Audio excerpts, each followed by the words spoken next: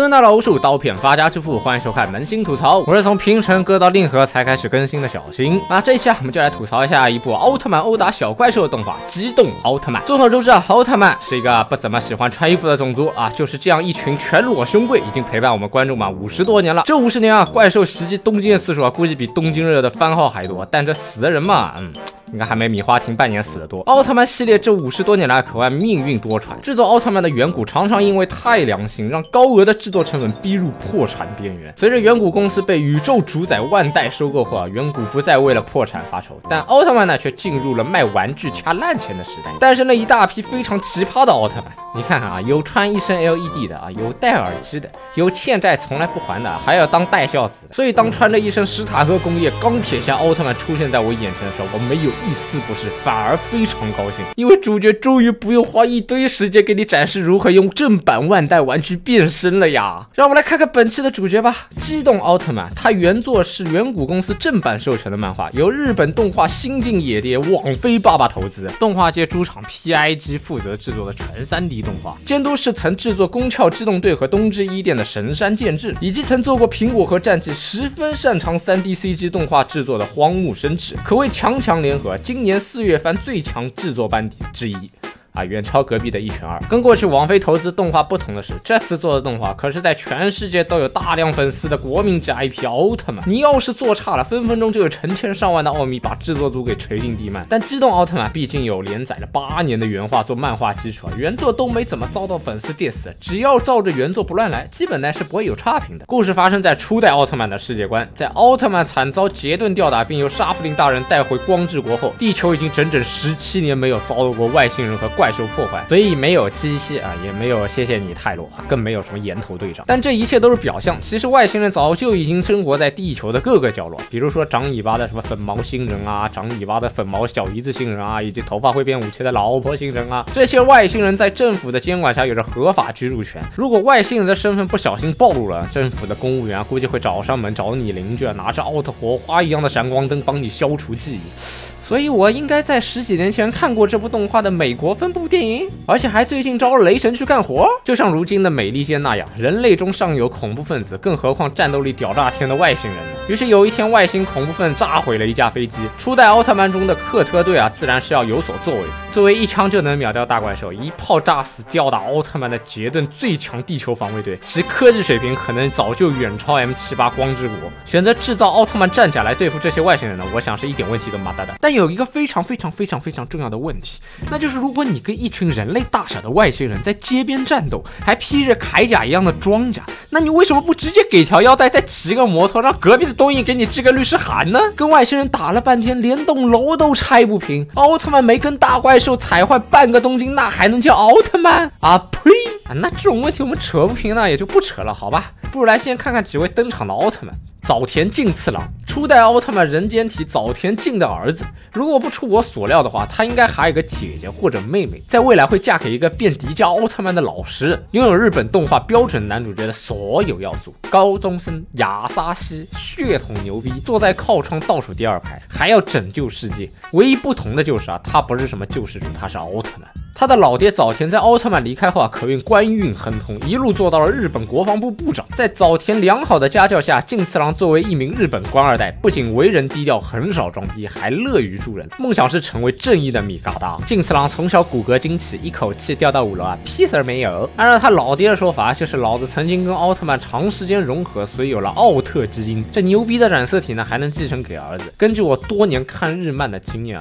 妖怪没有半妖条，半妖又没有1/4妖条，所以早田这个半奥应该没有他1/4奥的儿子牛逼事实上也确实如此。第一次变身奥特曼，敬次郎就把市中心的足球场给炸了，而这个足球场呢就非常牛逼了，2个钢铁侠打了半天都毁不掉他的草坪。这个质量内马尔怎么滚都滚不秃，请务必让该球场承办明年的奥运会。本来这个动画呢就主要是讲如何让敬次郎成为真正的奥特曼。什么是真正的奥特曼呢？剧里给过一个标准就是见到坏人不手软，力大无穷能飞天还要会射出激光。那么问题来了你跟隔壁大超唯一的不同就是没穿紧身衣和内裤外着掏呢。朱星蛋本作男2号，外号七爷，表面上是特科队公务员兼奥特赛文，但我总觉得他卸掉眼镜的话，怎么看怎么像 LPL 某战队吉祥物打野啊，连代号都是7，那明示了呀。平常的工作就是嘴臭这个近次郎，然后一脸傲娇的给他擦屁股。作为本作的第2个奥特曼，登场十分装逼，这太刀一挥就直接毁掉了半条街的沥青，师承知名歌王小岛秀夫。没有看过奥特曼呢，还以为在看合金装备崛起的 CG。同时，作为第2个能变身的角色，自然是继承了2期吃瘪的光荣传统。自从首战装逼后，战斗力就一直漂浮不定，战斗前总是装得非常酷，然后没有几下就被敌人打趴在地上了。估计一场战斗下来啊，输出连2800乘3.14除以2都没有，除了一把刀，没有任何炫酷的特殊技能，只有一招剁手刀法让人印象深刻。这大刀一挥啊，对手左边的王之力必然应声落地了。这招在动画里啊只成功了2次，第一次是登场砍中了美特龙星人，第2次则是对中2后辈艾斯进行奥特教育，教他做奥。由此我们可以简单的总结下七爷的战绩啊，那就是出道即巅峰，内战内行，外战外行。北斗星司本作最惨角色啊，小时候因为外星人的恐怖袭击而成为了亚索，失去了4肢，身受重伤，被外星人南希子和亚波人所救后改造成了 S 级英雄。为了找到当年制造空袭的恐怖分子，决定成为了守护东京夜晚的黑暗骑士。歌坛活雷锋布鲁斯·韦恩曾说过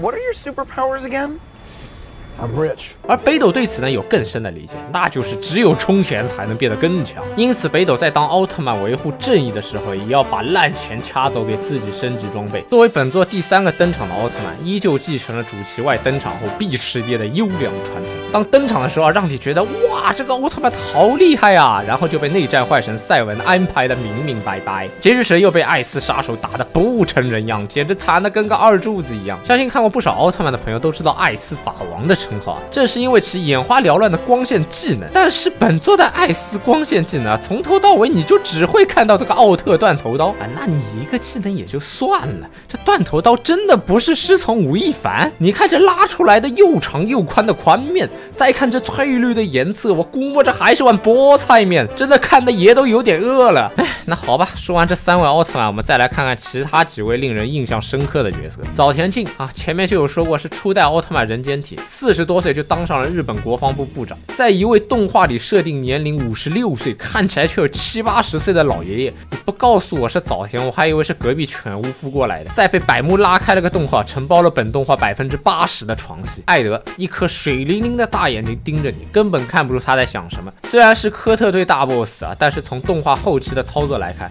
感觉他完全就是一个愉悦饭。不仅让奥特曼们啊深陷困境，看到近次郎觉醒奥特智力时啊，更是兴奋的不得了，满满的大 boss 气息。如果有第2集，这位老哥估计还要搞事。杰克本作指定25载，负责在日本、外星人和美国之间周旋。虽然大家都知道啊，他一定会变成奥特曼，但动画制作组就是不让他变，故意来袭安野秀明和我这样喜欢看龟满的人。阿达德本作愉悦饭 No.2， 看过初代奥特曼的朋友估计对这位斑马条纹的外星人有着深刻印象。虽然看起来很凶狠，但是达达在初代中的战斗力估计还不如个皮古门，连科特队队长村松都能一脚踢飞。但这位阿达德啊，作为达达星人制造的基因改造战士，却承包了本作最帅气的战斗系。相信看了这位的战斗啊，你一定很想知道他的牛仔裤淘宝链接是什么。佐山绫奈，一个在奥特曼中影响你看奥特曼的女人，本应该是男人系里可有可无的花瓶角色，但我却觉得这个角色非常有意思，因为他很有可能就是本作的智商天花板。根据奥特曼机甲上的科特队标志，推测奥特曼装甲是科特队制造出来的，并在不到半集的时间啊就知道近次郎是奥特曼。而这位老姐呢，在本作中最令人印象深刻的事情啊，不是她的智商，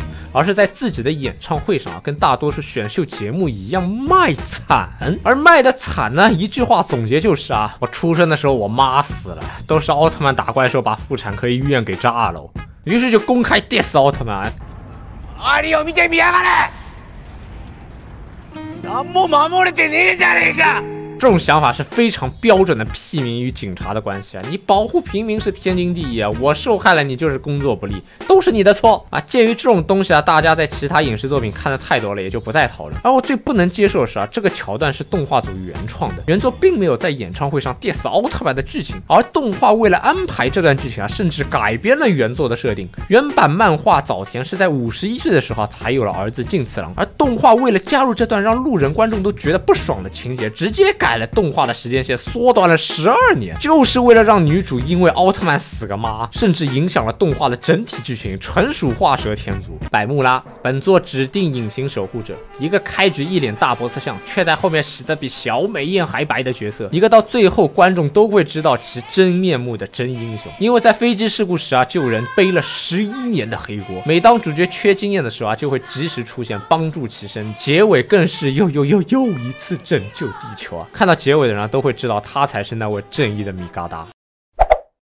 作为一部基于奥特曼进行再创作的科幻动画，机动奥特曼的质量可以说是非常高了。虽然剧情因为动画组的神奇操作而变得更蠢，但这部奥特曼的动画许多地方都是对老昭和系列奥特曼的致敬，完全可以让精通昭和系奥特曼的死忠粉们看个爽。如果你是一个不怎么了解奥特曼的路人观众，动画里的精彩 3D 打斗也非常酷炫，集集都有，照样可以爽一爽。希望远古以后能够多跟人合作，多做点特摄改的动画，别老做什么怪兽娘这种面向死宅的圈钱泡面番，弄得这么多老婆和手判，实在是供不起。就不能做点更符合男人喜好、更热血的特摄动画吗？就比如什么三生三世古力特，看到星条西的丝袜和宝多六花的屁股，我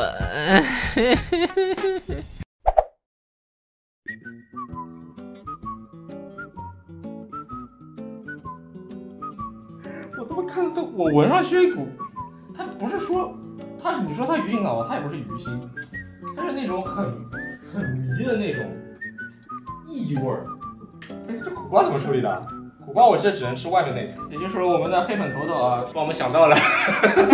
帮我们想到了吃这个瓜拌鱼腥草